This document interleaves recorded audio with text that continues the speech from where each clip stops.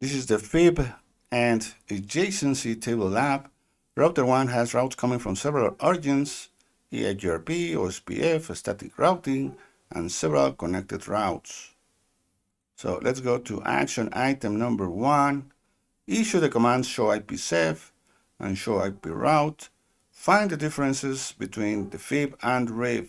Notice attached and received network. So let's go to Router1 and issue show IPsef, and we are looking at the FIB. The FIB only has 3 columns: the prefix column, the next hop column, and the interface column. So notice how we have in the next hop we can have an IP or a status. Notice that we can have an attached or receive status. The attached status is given to the actual connected networks, and the receive status is given to IP address that belong to the router itself. So for instance, this is an IP address that is actually configured in one of the interfaces that belong to the router.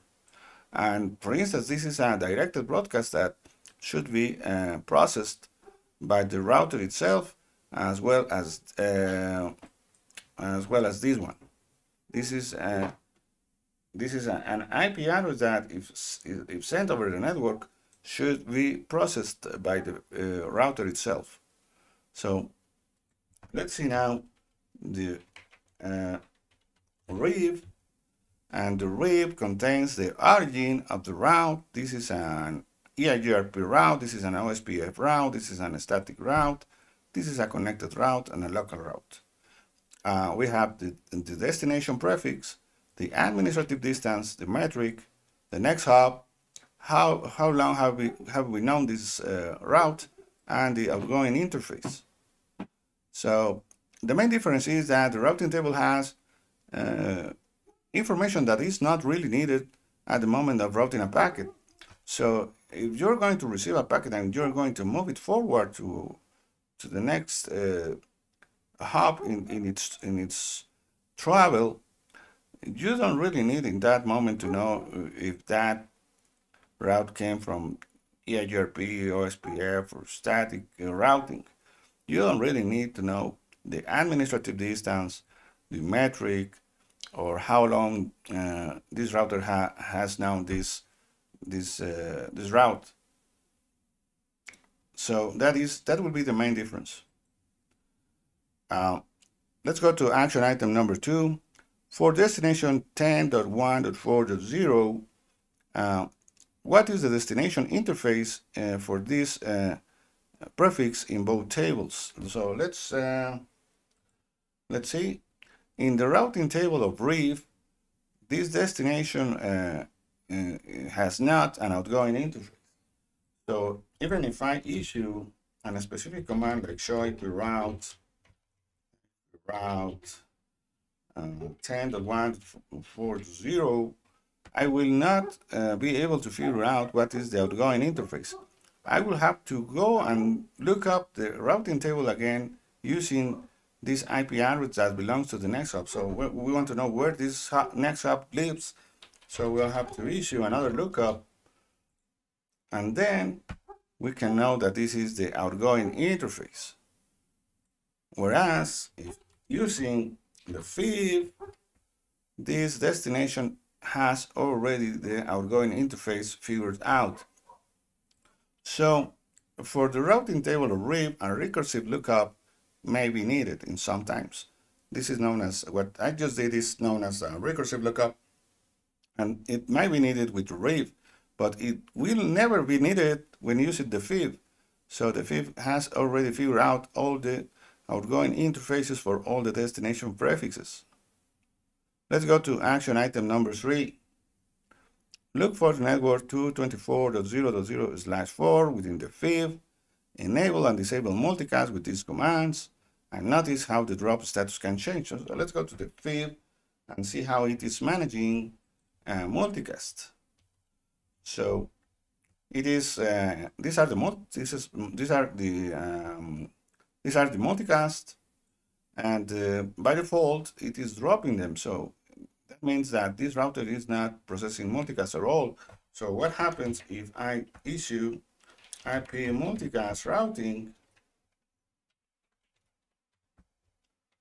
then issue this command again, and now this router will be able to process these packets and will recognize them as multicast.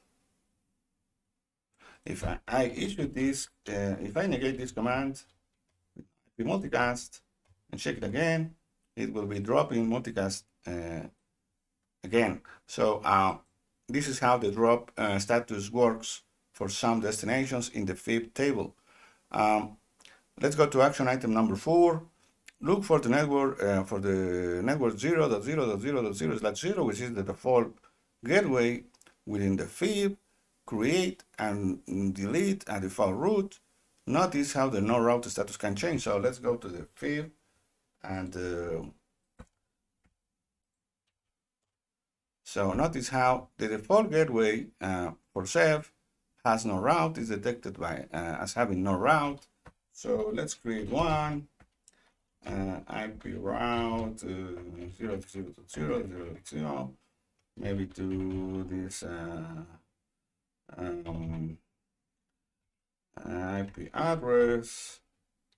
So it now exists in the routing table, and let's see how CEF has done the math, and it has detected that for this route now we have a next hop and an outgoing interface. So what happens if I delete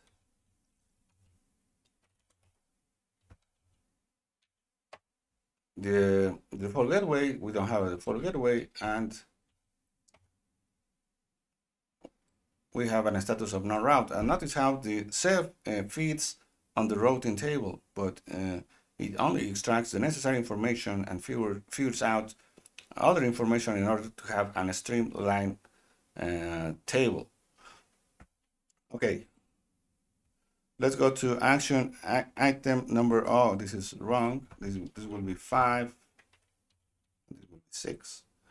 Action item number 5, issue the command show adjacency detail, and notice the prepared layer 2 header that includes the destination MAC, source MAC, and Ether type. So let's issue show adjacency detail. And what you can see here is that this table will provide the router with pre-calculated headers. So every time the routers will try to send a packet to this next hop, it will not have to calculate the destination MAC, source MAC, and Ether type. It is already prepared in the adjacency table. So the adjacency table will gather information from several sources in order to have this header prepared. In this case, the source of information is RIB. So this destination address should be the MAC address that belongs to this IP. How can we tell it? If we should show RIB, this next hop has this MAC address that is this MAC address.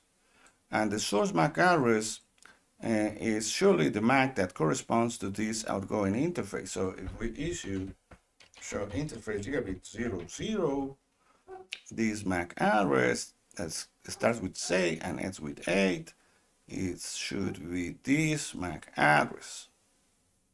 Finally, this is the Ether type that corresponds to IPv4. Okay. Action item number 6, issue the command show CEF not CEF switched to know what are the packets that are being sent to less efficient switching mechanism. So with this command, we will know how many packets are not being processed by CEF. So show CEF not CEF switched. Let's see. Show CEF not CEF switched. And we can see that we have a high count on the receive part and the unsupported counters. So the purpose of this lab is figuring out where are these coming from. Notice that the unsupported packets are still increasing over time, and however the received number is also high. So let's see what the lab says. Ping the router from PC1 and issue the command again. Okay, let's see. Let's ping the router from here and issue the command again. And then we notice that the receive counter start increasing. That means that this counter belongs to the packets that are sent to the router itself. So it is normal, because one of the rules of CEF established that packets that are sent to the router itself will not CEF switch it. So that is normal behavior then, nothing to do here, nothing to fix. So we still have this part that is getting increasing over time.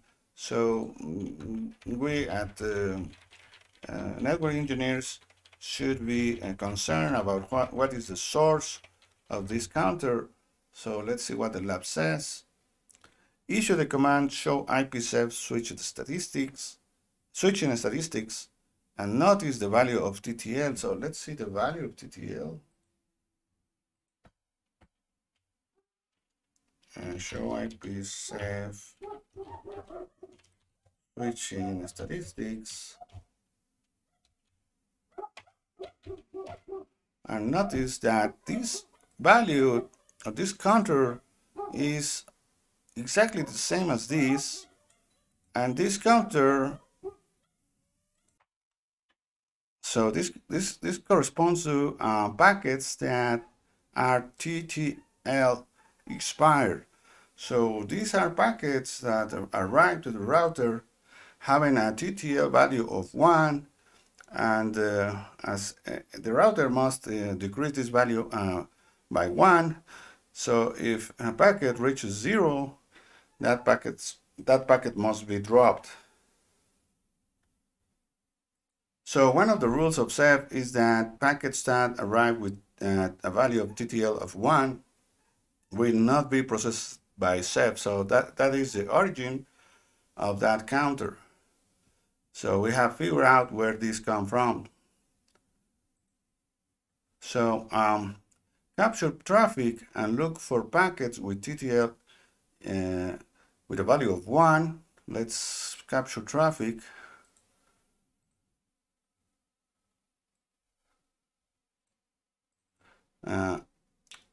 In the interface where I have a static routing, nothing is really going on. These are layer 2 frames. They are not, they don't have TTL. So let's see what's going on here.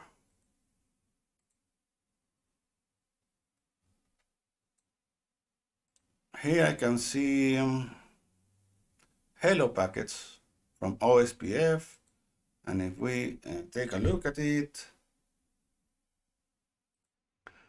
so if we examine these packets, we can see that they have time to live 1.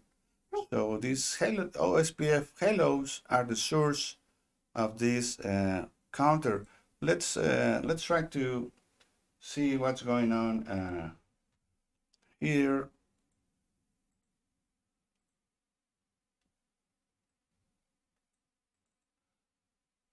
And we can see EIGRP hellos that, let's see, they also have time to live 1.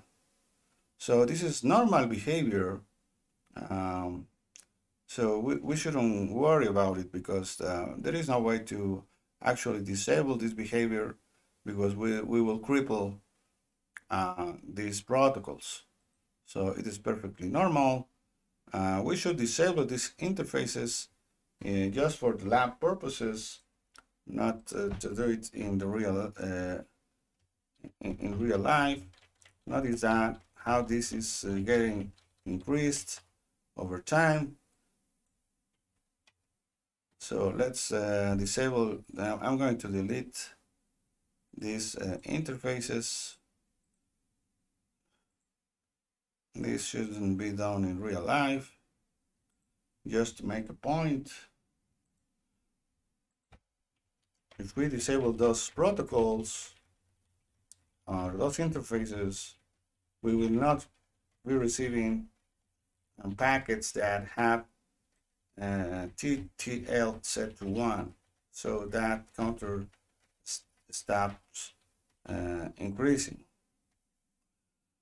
So this is a good troubleshooting command, because we will want most of our traffic to be CEF switched, and if you see some traffic being not CEF switched, you might want to take some actions to increase the performance of your router. So that's it.